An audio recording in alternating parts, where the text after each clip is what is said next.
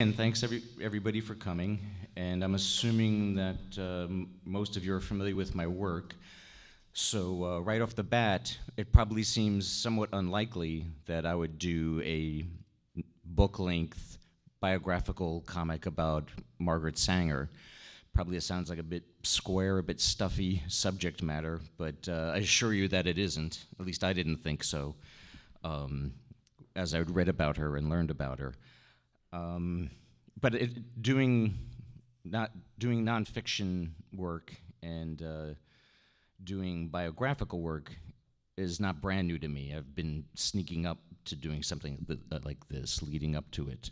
The biggest hurdle of doing something like this, and particularly a subject like Margaret Sanger, is the research involved. For one thing, there's an awful lot written about her, awful lot written by her. She was incredibly prolific. So I just was swamped with just mountains and mountains of material to sift through. So it was very labor intensive to do this, way beyond just simply drawing it. You know, I spent like a solid year working on it. And that, to a large degree, in fact, it's the main reason why I'm doing this book with Drawn and Quarterly. I usually work with Fantagraphics and sometimes Dark Horse. I've always admired Drawn and Quarterly, but I've never done anything with them before. But although I've known the publisher, Chris Oliveros, for a long time, and he's somebody that at least I knew that he was willing to give me a decent-sized advance, which for something like this was absolutely necessary. You know, it was going to be a long time before the book was in print, and I couldn't have afforded the time otherwise. So I just wanted to give a really big thank you to Chris Oliveros of Drawn and Quarterly for literally making it possible for me to do this. Now, how I wound up writing about Sanger, the road that led me to her was, I do an awful lot of work for Reason magazine, and Reason has a very libertarian political slant to it. And what I've learned recently was that the modern American libertarian thought was pretty much defined by three women, the most famous of which is Ayn Rand, but even to a greater degree for me, two other, they were both authors from the early part of the 20th century. One woman's name was Isabel Patterson, and I did a short biographical story about her. She was a successful novelist, but she also was a critic for the New York Herald, I believe it was, a literary critic for 25 years. And another author is Rose Wilder Lane, who I'd also love eventually to do a graphic novel about. She was the daughter of Laura Ingalls Wilder, and in fact was sort of her mother's ghostwriter on the Little House on the Prairie books. But these women they also wrote books explaining their political philosophy, which I very much agreed with. So anyhow, I became fascinated by these women. A third woman, too, who wasn't specifically a political philosopher, but she was a novelist and also lived at the same time as these other women I'm speaking of, is Zora Neale Hurston, who I imagine a lot of you are familiar with. She also very much shared these other women's political worldview, and their lives were all very similar. They, especially for their time, it was before the women's right movement of the 60s, their heyday, both in terms of activity and in creativity, was roughly between the two world wars, the 20s and 30s. And they lived incredibly free lives, and even in their own biographical material, they rarely reflected on the fact that they were women. They just did whatever they wanted. They lived their lives like men, in a sense. And the only time that they would ever address the fact that they were female is when somebody would ask them about it. So, so I wondered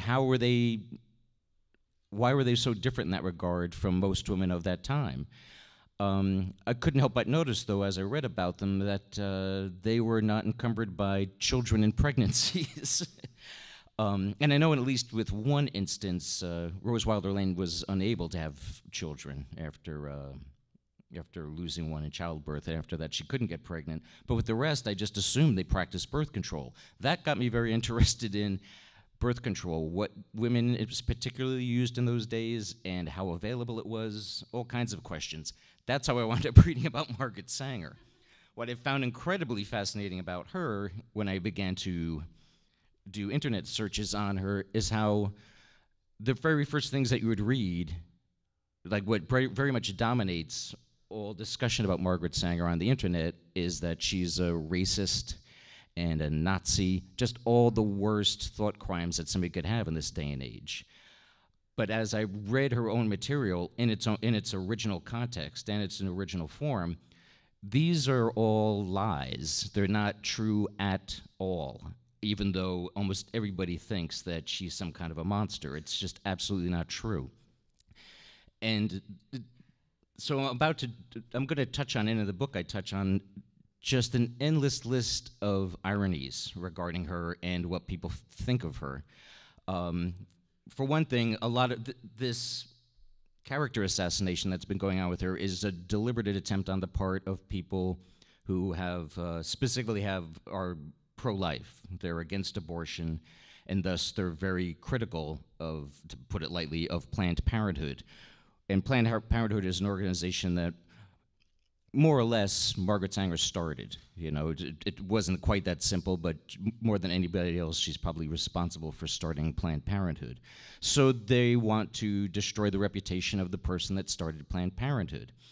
And like, again, one of the many crimes that, and this is the funniest one, and one of the many crimes that she's accused of, it's like a meme that you see a lot on the internet, is that she's the quote, end quote, inventor of abortion, which is hilarious because abortion's been around for as long as humans have been around.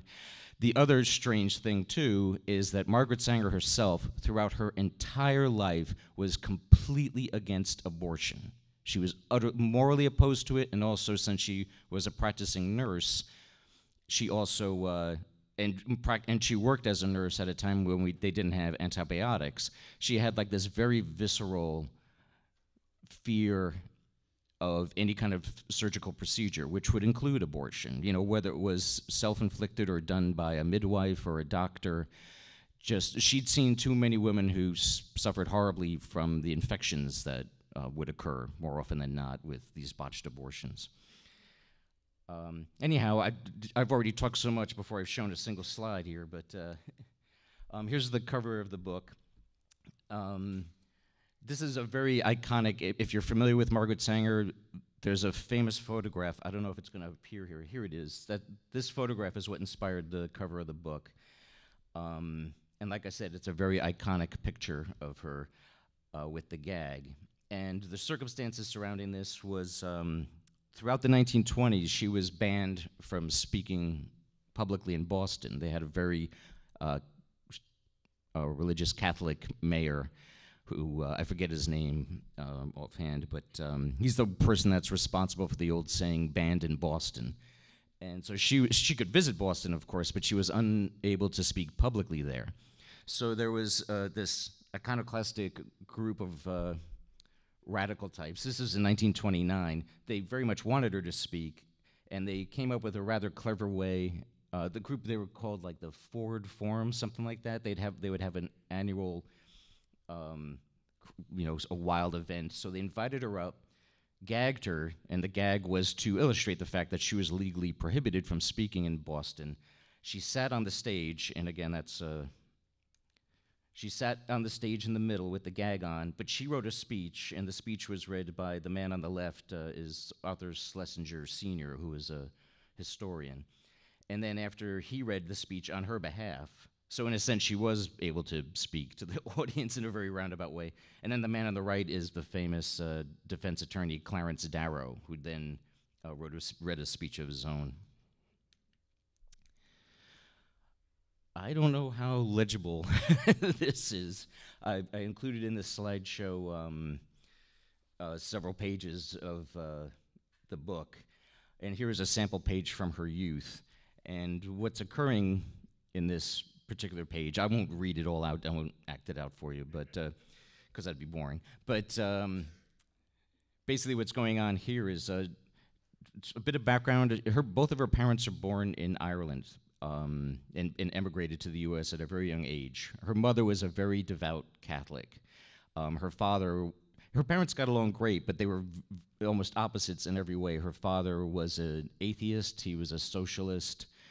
He liked to drink and talk, while the mother was very silent, very humble, very diligent, a very hard worker. They also, in 25 years, her mother died when she was about 50, but in the 25 years that they were married, she had 18 pregnancies, and 11 of the pregnancies resulted in a live birth, and 10 of the children lived to adulthood, which back then was a very good batting average for a poor working-class family. They lived in Corning, New York, which was a factory town, still is. It's where Corning Glassware is and was. And literally everybody that worked in the factory, all the grunts in the town, were all Irish Catholic. And then on the other side of the tracks, the people who owned the factory, the doctors and the lawyers, were almost all Protestant. Before that, because of that reason, when Margaret Sanger was growing up, there was no public school. So because of their circumstances, she had no choice but to go to a Catholic school. And the church leaders and the more religious people in the town really despised Margaret Sanger's father. Her maiden name is Higgins. Michael Higgins is her father's name. And he used to invite to town politicians and speakers, like here the one that's being referenced is Robert Ingersoll, who in the 1800s was a very famous vocal atheist. And so naturally he was despised by religious types. And so he invited Ingersoll to Corning to speak. It caused a complete riot. They were literally assaulted with cabbages and tomatoes. And so here, like this particular instance, Margaret's teacher was just giving her a lot of crap, basically, about her family, her father. And one very big mistake to make is to mess with any of the Higgins. The Higgins family were incredible. Throughout their life, she was very, very close to her family, especially her 3 sisters. So she absolutely refused. And this also is an example of her unbelievable stubbornness. She refused to go back to school. She just sat in a chair at her parents' house for an entire week, and absolutely, they could not even physically drag her to school. So finally, what happens in this page is her 2 older sisters, who already had jobs of their own and were saving money, they paid for her to go to a private school where she very much thrived. I love this picture. It's on the far right is her father. This was taken in the 20s, so her father was quite old when this picture was taken. So that's the father wearing the hat. But those are the 4 Higgins sisters. And the oldest is Nan on the left. Nan never married, and neither did the one standing next to the father, Mary. The 2 of them never married, which actually was not that uncommon in those days for the oldest sister or oldest sisters to never get married. Part of it was because they were surrogate mothers for their younger siblings, and that tends to cut into courting time. But Nan very quietly worked. She was one of many people who worked behind the scenes for Margaret throughout her life, worked at her clinics and what have you. Her name hardly ever pops up in biographies, but she was always there for her. And that's Margaret Sanger, second to the left. And then there's Ethel, who in the middle, the youngest sister, who if anything, she was even more radical and more politicized than Margaret Sanger was. This picture here, Margaret had no choice but to leave the private school she was attending, and as I said, she really enjoyed it, and she had intended to go to Cornell and become a doctor. But her mother suffered throughout her life from tuberculosis, and she was in a particularly bad way at a certain point, and was unable to take care of Margaret's younger siblings, so they dragged her home. She had to come back home to care for her mother and for her little brothers. And like in this page too, she's just had, her mom said she just had another miscarriage, and she was just marveling over that, and like asked her, "Did you and Dad want 18 kids?" And her mother's philosophy was just, "No, we didn't, but that was the Lord's will." And so here, Margaret Sanger is very much like, "I'm never going to be that way. I'll never let life tossed me around like a cork in the ocean, you know. In fact, I'm going to do the opposite. I'm going to change human history, the course of civilization, which he more or less did.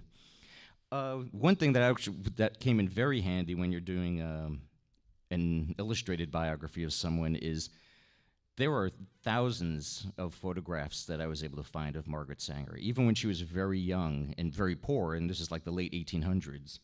These two pictures, she was in her teens when they were taken. There were just so many pictures, and she clearly loved to be photographed. She was, and I don't mean this as an insult, she was quite vain, very, very proud of her appearance. And again, even when she didn't have much money, she always dressed very stylishly, was very, very proud of her very long auburn hair, and used to, throughout her life, she would pin it in these elaborate Gibson girl buns that were like a nightmare to draw. This page here, what's unique about it is this page pretty much covers, on this one page, 10 whole years of her life. This is quite remarkable. It's from roughly 1902, when she married her husband, William Sanger, hence the name. From 1902 to roughly 1912, they lived a very comfortable suburban middle-class existence. He was an architectural draftsman by trade, made a good living. He just built and designed their own house in Hastings-on-Hudson, if anybody knows where that is. Had 3 children, and just lived, you know, and she was a housewife for the most part, but she always pretty much chafed at it. She always wanted more out of life. And also, not just her, but her husband too, even while they were living this middle-class suburban lifestyle, they always remained very much a part of progressive causes. He was just like Margaret's father. Her husband was a very dedicated socialist. He was like the leader of the local chapter of the Socialist Party. The Socialist Party was quite big around this time, before World War I. World War I almost destroyed the Socialist Party, at least as a real threat. You know, almost every state had a handful of elected socialist politicians. But at one point, the house caught on fire, and her husband did rebuild it, but to her, that was very much a sign. Margaret Sanger, throughout her whole life, had this very almost narcissistic belief that she was uniquely connected to the great beyond. And what fueled that notion was she did have incredibly accurate dreams and visions that, unfortunately, they usually involved a tragedy, you know, like the death or illness of a loved one. But it was amazing how often they would come true. So she would always take signs and dreams very, very seriously, always took them as warnings. And she used the fire as a reason for them to go back in the city. Once they moved back to New York City, then she resumed her nursing career, but she was determined just to serve people in the Lower East Side, the poorest of the poor. Here, real quickly, is photographs. There's hardly, for all the photographs there are of Margaret Sanger, there's hardly any of her husband, William Sanger, but that was her first husband there on the left. Those are her 3 children, Stuart, Peggy, and Grant. I'm jumping around here, but something that very much traumatized all of them, and Margaret particularly, was at one point Peggy died of pneumonia when she was about 6 years old in 1915, I believe it was. So the picture on the far right is a very famous picture that was widely disseminated at the time of Margaret and her 2 surviving children. And that very haunting picture was arranged for and paid for by the communist journalist John Reed. Did anybody ever see that movie Reds? She was very friendly with John Reed and a lot of other radicals of the time. And he arranged for this picture, and the whole point of the picture was to generate a lot of sympathy and also serve as publicity for her, because this was at a time when she almost went to prison for her birth control activities. So this photo and the situation surrounding it, dealing with the death of her daughter, generated a lot of sympathy from people who otherwise wouldn't be sympathetic. It humanized her, in other words. This is what I have here, and again, I won't read all of it, but word for word. But what I illustrated here, it's a 3-page scene. It's the only 3-page scene in the book. Is It basically illustrates Margaret Sanger's, throughout her life, her number one go-to sob story to raise funds. And it was called the Sadie Sachs story. And the circumstances around it was, once they moved back into the city, she resumed working as a nurse again.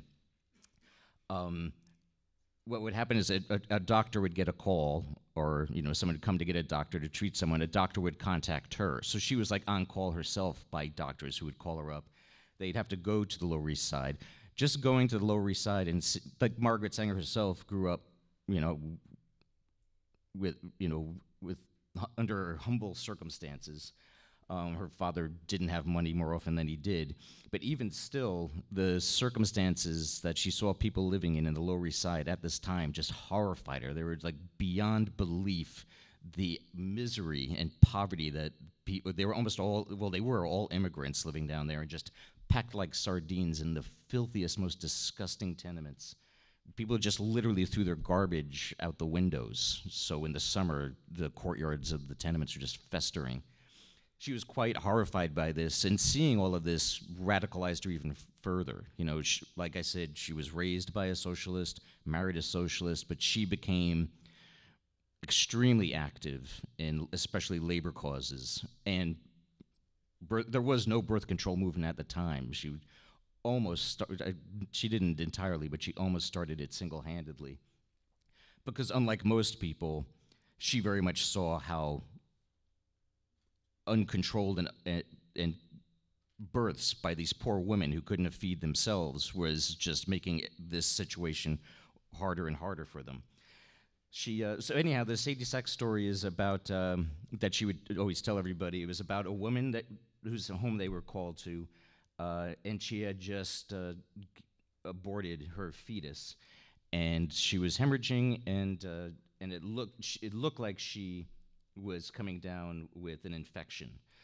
And after like a week of constantly visiting her and working with her, they were able to cure her. But once she was cured, she just kept asking Margaret Sanger, she goes, I know that there are ways to avoid pregnancy. It's like, I know that it's not a coincidence that wealthy women, again, wealthy and politically connected people did have access to birth control, and they could get legal abortions. Not legal abortions, but they could get abortions without getting in trouble for it.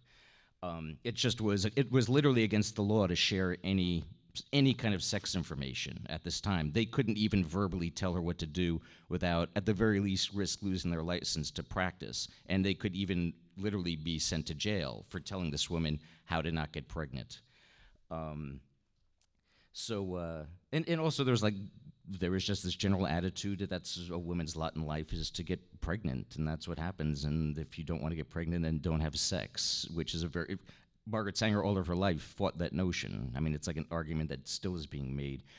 She was one of the first and very few who says that attitude totally denies human behavior. You can't tell people to not have sex. But it was something that everybody was very uncomfortable to talk about natural human desire. And, this one was pleading for information. Like she said, she goes, I even know that prostitutes know how to avoid getting pregnant. It was part of their trade. She goes, why do they know these things and I'm not allowed to know it? So Margaret, when the doctor came, Margaret asked, oh, sorry, that went ahead too far. Margaret asked, she was afraid to, but she asked the doctor to tell the woman, basically the story with this woman too is she almost died with her last baby at her last birth. That's why she aborted herself.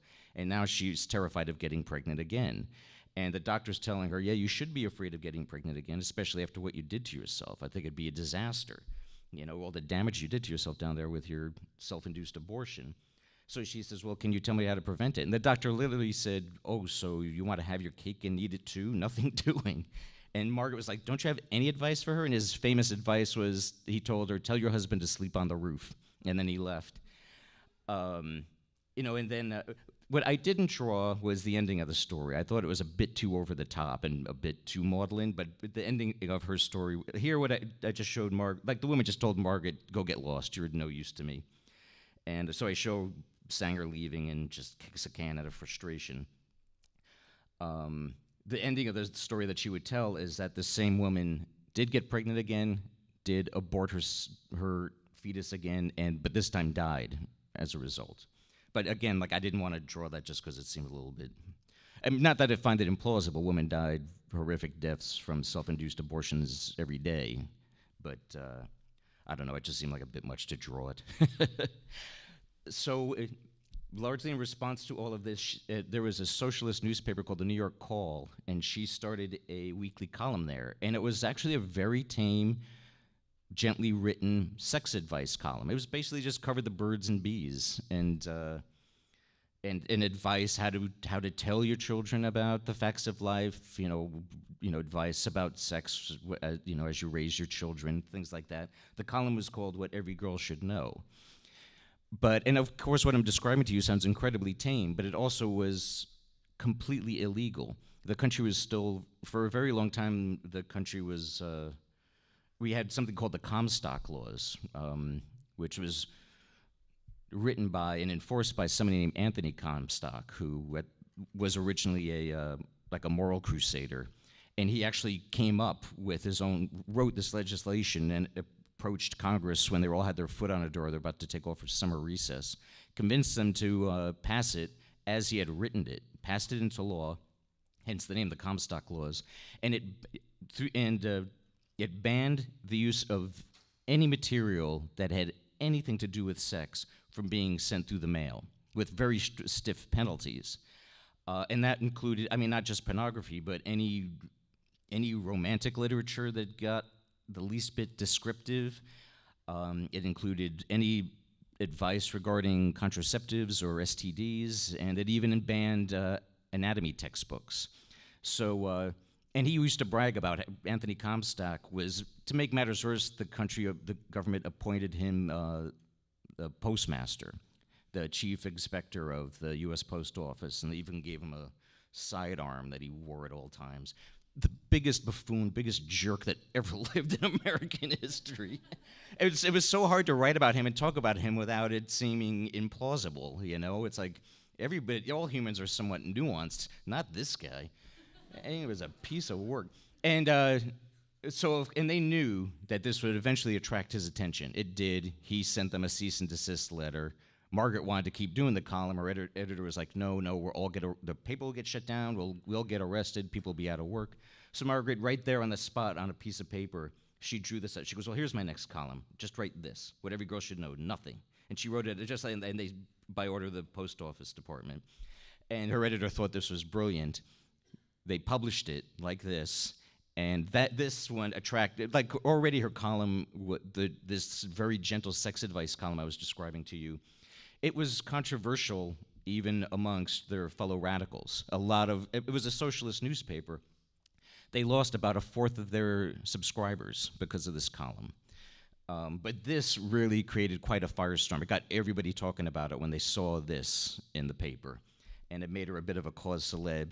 It had Anthony Comstock's sights set right on Margaret Sanger. She became his worst nightmare. It was like an all-out war, and she relished it. She loved every minute of it. She couldn't wait to go to war with him, you know, and she was like, and I'm going to win, and she did. And I'm trying to remember what I was going to say. I should move on anyway. I find myself getting stuck on each one of these too long. Anyhow, around this time too, because she became a minor celebrity over that column I just showed you, people began asking her to take part in all kinds of causes. And again, because of her socialist leaning, she became very involved with the labor movement, but specifically the International Workers of the World, also called IWW, but almost everybody referred to them as the Wobblies. And she very much admired one labor leader in particular, a guy named Bill Haywood. And she was very stubborn, didn't take orders from anybody, but the one exception was Bill Haywood. She would do whatever he asked of her. So whenever there was a strike happening in some poor mill town, she would take part in it one way or the other, sometimes working as a nurse. In this one, she was simply picketing a place that had she was very much against child labor, which was quite common back then. At this particular story, I just had to illustrate this one because it was so funny. Even though she was a pacifist, and there's no incident I could find of her committing or even threatening to commit violence against anybody, She was charged with this attempted assault on this politician here in town. She says, and for that reason what I just described, I believe her, she claims that she was just trying to keep him from grabbing her sign. But because of that, she and some of her cohorts were sent to the local town jail. They had to, 3 women for 5 days shared a small cell with 1 cot, and it was filthy. It was just rats and bugs everywhere. And also, the jailhouse, they would only flush the toilets once a day. So the toilets were just overflowing with piss and crap, and they were pleading with them to flush the toilets, as well as call a lawyer. The cops and the mayor used to hang out and play cards there, and they thought it was hilarious, the misery they were subjecting these women to. And they say, nope, those are the rules, flushing it just once a day. So she got fed up, so Sanger took her food cup, her drinking cup, and just started scooping out the shit, and the rest followed suit. And they just kept pouring it out, and there were other women in other cells. They all just kept tossing out the contents of the toilet and made a river of shit and piss that flowed past the guards' office until they couldn't stand the smell. So they were like, all right, we'll flush. And she got them to call a lawyer. At a certain point, her radical beliefs and just radical nature had just completely consumed her. So she started, by herself, she started this publication in 1914 called The Woman Rebel. This is the first issue. It was like a zine. It was like a Riot Girl zine. But it makes every Riot Girl scene incredibly tame. This was incredibly inflammatory. Even her many radical friends thought that she was just really going over the top. She was viciously attacking not only just the status quo and the establishment and Comstock and the Rockefellers, but she also routinely attacked her fellow radicals. And in fact, right here on this first page, where it says the new feminist down there, that was attacking self-described feminists, because she went to the first ever feminist meeting. But most of the women who self-described feminists who took part in this meeting were of upper and middle class background, and so they held panels on subjects like the right to ignore fashion and the right to keep your maiden name. And so she just thought it was ridiculous, because here she is working with women in the slums, and she goes, this is what you think the biggest problem is that most women face compared to what I see on a daily basis as a nurse. But, of course, all that did was make her enemies amongst what should be her allies. She hadn't yet developed, she eventually became very politically savvy. With this, she wasn't savvy at all. And this was so intense and inflammatory that even though her entire family, the Higgins, even though they all shared her political beliefs, they interpreted this publication as a cry for help, and they considered having her committed. They really thought she was losing her mind. Very much referencing what I was just talking about, shortly after she started the Women Rebels, she also very much wanted to start the country's first birth control organization to promote legalizing. Basically, all she wanted was it to be legal to inform people about different ways and means to practice birth control, which was against the law. She wanted to form a national committee. So she went to, there was a very interesting club at the time in New York City called the Heterodoxy Club. It was an all-women club, and it was women of all different political beliefs, basically anybody who just considered themselves somewhat outside the norm, to get together and just talk about and share ideas.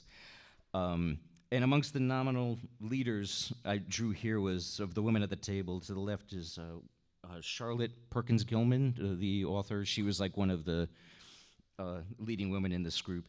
And next to her, with wearing the turban, is Mabel Dodge, who is a very wealthy heiress and very much involved with radical causes. She would fund, a lot of people considered her, a poser and a dilettante, but she fed everybody and paid for their stuff, so they tolerated her. She also was like romantically involved at the time with John Reed. And then the next woman is Mary Ware Dennett. And Dennett was like another Margaret Sanger. Pretty much she dedicated her life just as passionately as Margaret Sanger did to the cause of birth control. She's not nearly as well known, but simply because she wasn't as media savvy as Margaret Sanger was, lacked her charm, and a very admirable woman for the same reasons that, assuming that you support the idea of birth control being legal, she did as much for the cause as Margaret did. in many ways, but a big problem with her is, and this was a very common problem throughout Margaret Sanger's life, is they couldn't stand each other. Margaret in particular had a really, she could not stand even being in the same room as another alpha female, with very few exceptions. She just always butted heads. She had to be the leader. She had to be the boss. And so did Meriwether Dennett. Unfortunately, Dennett always aired her differences with Sanger publicly. Did this for years and years, for decades. She used to, whatever, like Margaret Sanger, when she was working on legislation with congressmen in D.C. decades later, she would write letters to editors criticizing Sanger and disparaging her. It was just ridiculous. It's like she, unfortunately, she wouldn't keep their differences private, which, again, it was very regrettable, and it just made Sanger just hate her guts eventually. So what happens here is Margaret's pitching the idea of starting a national organization, and they all agree it's a great idea, but they don't want, because of the woman rebel, they don't want Margaret Sanger in charge of it. They told her, you're too much of a bomb thrower, you know, and Mabel Dodge is already furious at her for making fun of the feminist meeting that they just had and making fun of the right, and Dennett is correctly telling her, you can't antagonize upper and middle class women. You know, you've got to stop this class warfare that you're practicing because we need them. You know, we got to get them on our side or we'll get nowhere, which was true. But what was funny about this, though, is even though Dennett is pretty much saying, great idea, I'm going to steal it, I'm going to be the boss, you get out of here, but the very last thing she said was, can I have your mailing list? Which Margaret gave her for the cause. Here is like another gathering, powerful moment in Margaret's life. She eventually was arrested for the women rebel. And because much of the women rebel talked about birth control and sex issues, and she knew that it was just a matter of time before Comstock and the post office came after her. And they did, but Comstock did a very clever thing. When he charged her with mailing illegal material, he didn't charge her for anything that had to do with birth control. What Margaret did was, in the Women Rebel, she would, if anybody had some inflammatory article that nobody else would touch, she would publish it. You know, so it was kind of like a First Amendment thing that she had going on. She published an article that a friend, she didn't even agree with it. She published an article a friend wrote advocating political assassination. Comstock charged her for that article, for publishing that article. She was totally willing to go to jail or face trial and her intention was to use the courtroom as a platform and to publicize her trial, which she went on trial many times through her life, and she always played it up to the hilt and always milked it to her advantage. But here she was going to be charged with something that she didn't even agree with.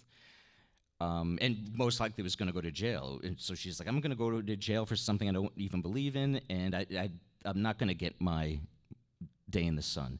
So what she did was she became a fugitive. She left the country, left her family, left everything, and went to England. In England, they all knew of her. They'd all seen the Women Rebel, this particular group I've drawn here. And in England, the cause of birth control was already much farther advanced than it was in the United States. So in this picture here at the top, she's at a meeting of the people, again, the people who I pictured here all belong to an organization called the Neo-Malthusian Society, and it's named after someone named Malthus. He was one of the very first people that began to notice the causes and the potential damage of overpopulation in the late 1700s.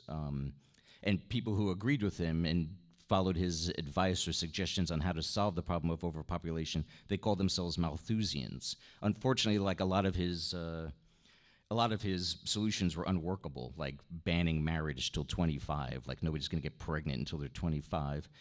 That was a dumb idea. And also one of his tools to reduce population, it was to encourage famine and war. Of course, directed at undesirable populations. Those ideas were really hard sells. So people who were particularly interested in limiting population via birth control, they got rid of those unsavory ideas I just described and called themselves the Neo-Malthusians. The same exact people also were in an organization called the Fabians, and the Fabians were basically socialists. They tended to be well-educated, usually upper-class people. They were socialists, but they advocated change through persuasion and through the ballot box, and not through violent revolution. They were pacifists also. So again, in this top picture left, all of the people here played a very important part in Sanger's life, or most of them did, through the rest of her life. The woman on the far left is Marie Stopes, and she was literally became the Margaret Sanger of England. At that time, she had the oddest profession. She was a paleobotanist. She was an expert on plants and vegetation from the dinosaur days. And she had written a book that she couldn't get published for obvious reasons. It was a sex advice book for young marrieds, for newlyweds. And what inspired it was her own horrible, miserable, short-lived marriage. It was almost like all wish fulfillment on her part. She couldn't get it published. She tracked down Sanger, hoping that Sanger could get it published, but she couldn't get it either. Eventually, she had a doctor who married her, and with his own money, he published it. The book was called Married Love, and it became a huge bestseller. It was like the first international bestseller, basically sex advice, although it was like supposed to be just for married couples.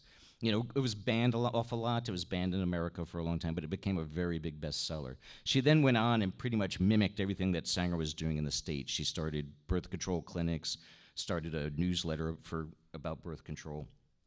The next two people are the Drysdales. They were the leaders of the Neo-Malthusians, both doctors. Then there's Margaret in the middle. Then there's George Bernard Shaw, the famous playwright, and he also, he was again, something I haven't even mentioned yet that really complicates the story of Margaret Sanger is, to a certain degree and at a certain point in her life, she advocated ideas and thoughts that fell under the umbrella of this school of thought called eugenics. And right now, especially since World War II, but it's increasingly ever since then, eugenics is being more and more narrowly defined as being almost synonymous with Nazism and fascism, and advocating the deliberate killing of undesirables, whether for ethnic reasons or because of physical or mental defects. Of course, back at this time, eugenics meant a lot more than that. The term literally means good genes, and the idea behind it, and it used to be much more, far more encompassing, was it simply was discussing ways, and almost everybody in academia believed in eugenics in some form or another back in the 1910s and 20s. It was basically any means to improve future generations, mentally and physically. It included dental hygiene, you know, and nutrition, and birth control. Birth control is a big part of it too, since not everybody, again, everybody that consider themselves eugenists, says they fought like crazy. They didn't all agree. And Margaret Sanger, at a certain point, she would publicly identify herself as an advocate for the movement, but then also in her own writing, she was very critical of the very things that everybody was critical about. She was critical of it at the time. She never, ever, ever advocated trying to eliminate less desirable populations. I couldn't find a single instance of her ever making a derogatory generalization about any ethnic group or racial group, ever. And which made her incredibly rare for that time. It's so strange that now she has this reputation as a racist. She was the least racist person in the 1920s. Again, like she's synonymous with all of these notions now, but at the time, people who believed in eugenics at the time and also advocated it for racial reasons was President Theodore Roosevelt, who publicly gave speeches about the polluting of the American gene pool and was demanding that people of Anglo-Saxon stock have more babies. Woodrow Wilson was a raging racist, and he also believed in all of this stuff too. Nobody ever speaks of these former US presidents as believing in the worst aspects of eugenics.